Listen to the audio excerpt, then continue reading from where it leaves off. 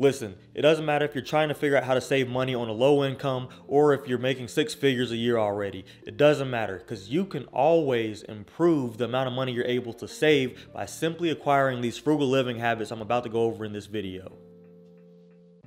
The first thing I want to address about frugal living is the fact that it can be very difficult because it requires discipline. And that's not something you're born with, and it definitely wasn't something I was born with. But it's required if you want to apply any of the advice that I'm about to give you, and in order to do that, you really have to manage the way you think. This is really important, so I want you to pay very close attention to what I'm about to say. One of the biggest frugal living habits you could ever have is to act on your thoughts in such a way that you're adding on to your financial future at all times. And the only way you can do that is by having this thought habit going through your head every single day. And that thought is, I'm in control of my finances. You honestly have to think and believe that. A frugal person is not about to let the fact that gas prices just went up affect their mentality. A frugal person isn't going to let a tax refund make them forget how to act. You know how people get extra money in their pockets and so now they feel like they can just splurge? Yeah, not frugal people. This type of control runs a lot deeper than just those financial examples that I just gave. It's also their emotions.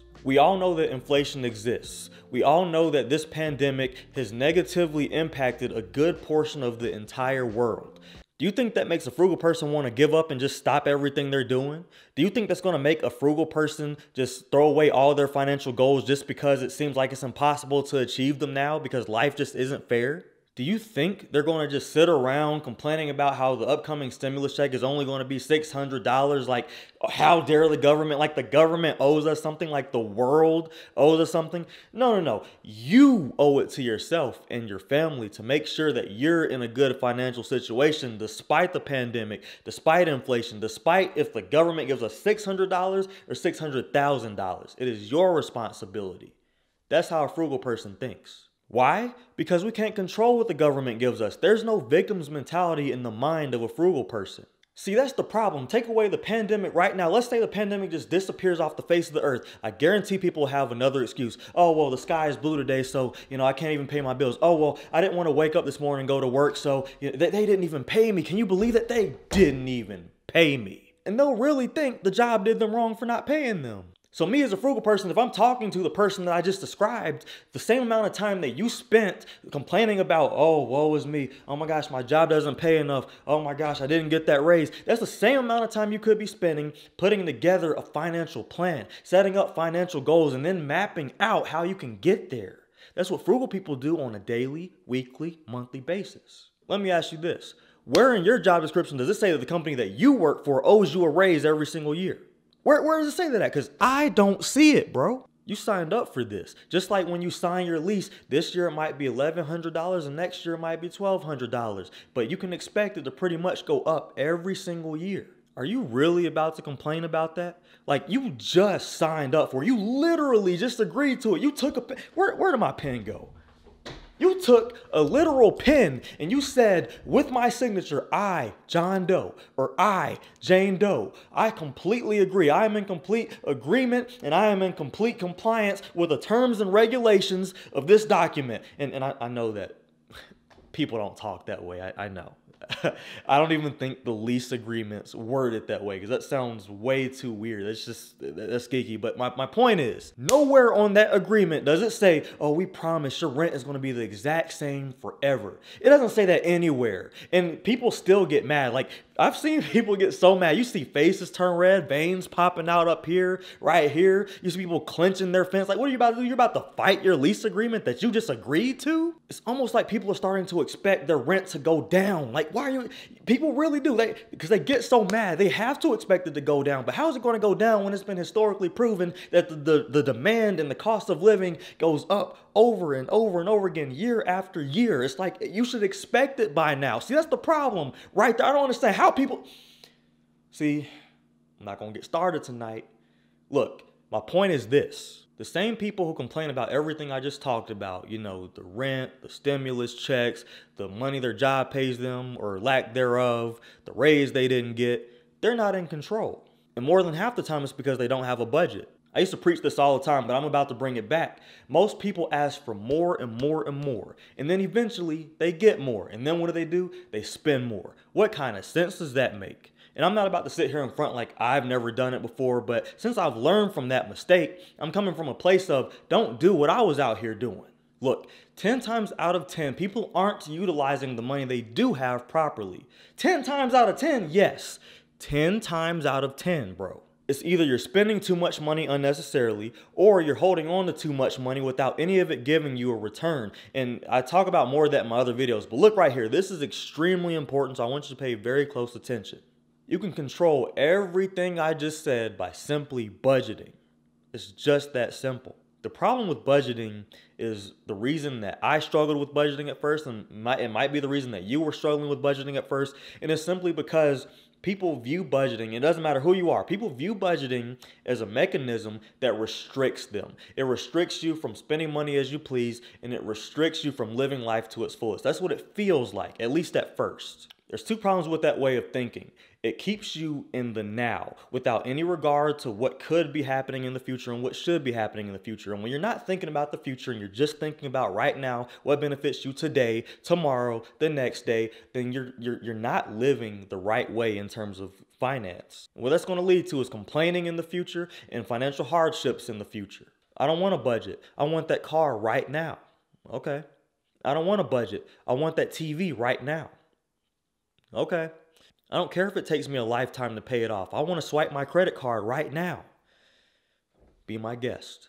And the second reason is, if you think about budgeting in that way, you're doing it wrong. Budgeting is not about restricting anything, but it's about control. And what budgeting really is a blueprint to achieve your financial goals. And just to be specific, when I say financial goals, I'm talking specifically about savings goals and getting out of debt types of goals. Obviously, this wouldn't apply to increasing your income because budgeting is not going to help you increase your income. I'm just saying. It's a lot like when you want to build a house. And I know I have this really weird thing where I compare money to architecture, so don't mind me. I mean, pay attention to what I'm saying, but just don't mind my weird analogies. Anyways, just like you deciding that you want to build a custom house and you want a 2-story house with a 2-car garage with big windows, an open floor plan, and you want 4 bedrooms and you want 3.5 bathrooms. That's as specific as it gets, right? So you know exactly what you want. So then what do? They make a blueprint of that. Okay, so now that you've envisioned this and you put this image in someone else's head and then they make a blueprint of it, now you can see everything. You can see the dimensions, you can see the square footage that you guys agreed on, you can see how everything is laid out, and you can decide right there if that's how you want your house to be or if you want to go a different route. You get what I'm saying? So when you set your financial goals, that's you saying what type of house you want. And when you make your budget, that's the blueprint to meet whatever that financial goal is. And look, here's something that frugal people do that for some reason no one else does. They look at their budgets on a monthly basis and they make revisions on it every now and then, every few months, maybe even every month sometimes. But they make changes based off of their needs and based off of what their goals are. If they look at their budget over and over again and they start to see patterns and they see things that they're spending either too much money on or maybe they're spending money on stuff they don't even use anymore, like a streaming services, a magazine subscription, maybe it's an app that they're paying for, maybe it's music. The point is they look at it like, I don't even use that anymore. So they cut it out of their budget completely. Just like the blueprint for the house. If you don't like the blueprint, you send it back. You have them revise it.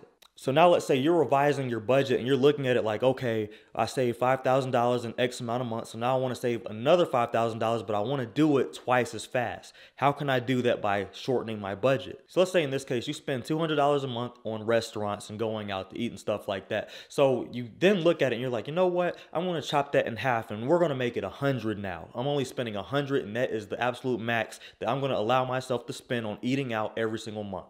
So you make that adjustment and then you look at it again and you're like, you know what? I can cut this expense too. You know, I'm living by myself in this place that has 2 bedrooms. You know what? Let me get a couple of roommates and I can pay 1/3 of the price of what I'm paying right now.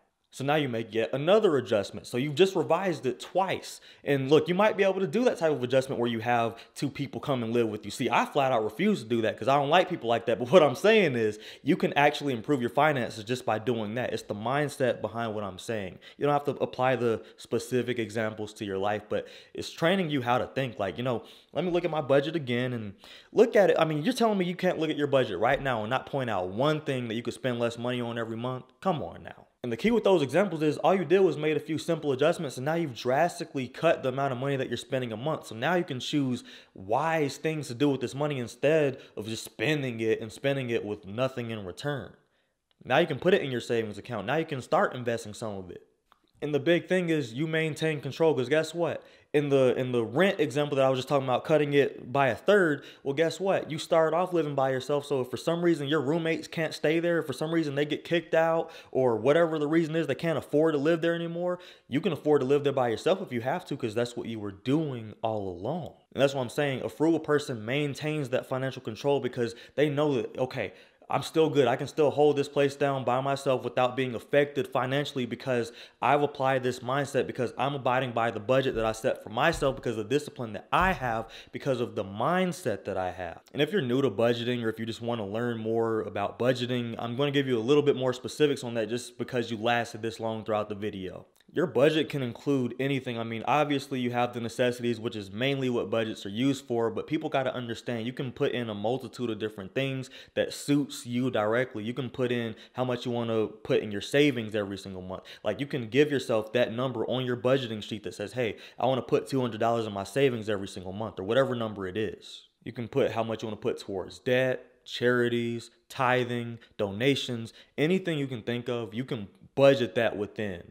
And don't just close your mind to just necessities, because what happens is, a mistake that I see happen a lot of times is, when you just have necessities up there, you tend to just spend money blindly on everything else without any regard to this over here. You know what I'm saying? So that's a big mistake I see, and you would think people don't make that mistake, but they do it every single day.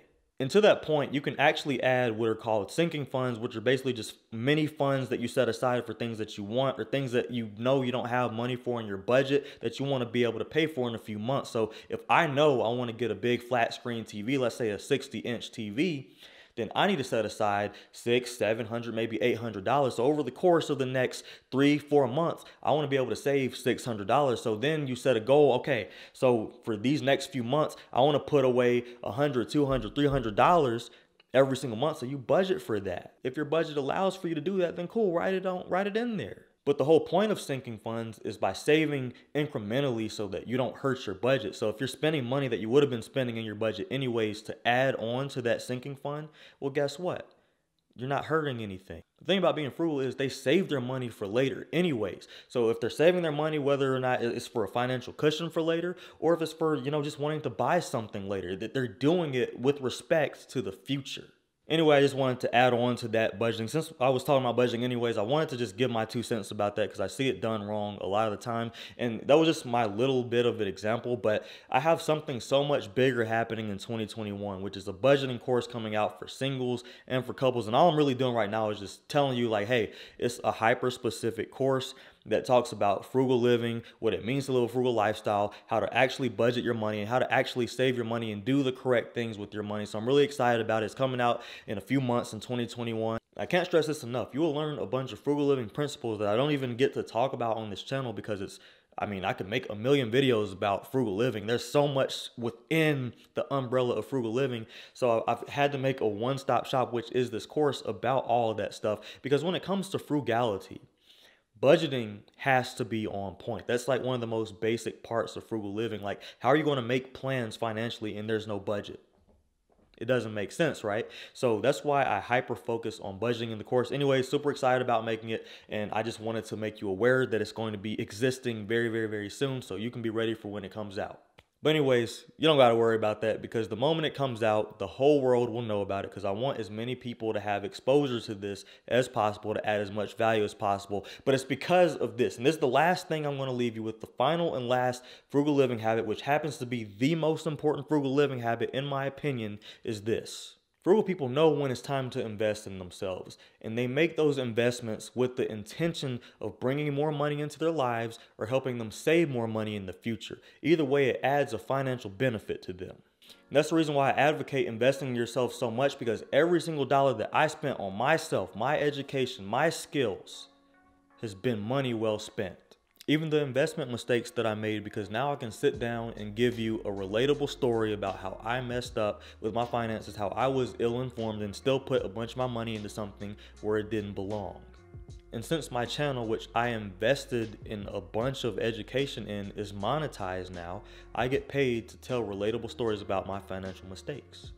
In other words, I wouldn't have as much content to bring if I didn't make those financial mistakes, and the content is how I get paid right now. Anyways, that's the video for today. Thank you so much for watching. My name is Reggie Bryant, and this channel is all about personal finance and personal growth so you can control your finances, and control your life. Thank you so much for watching. I'll see you in the next video. Stay cold.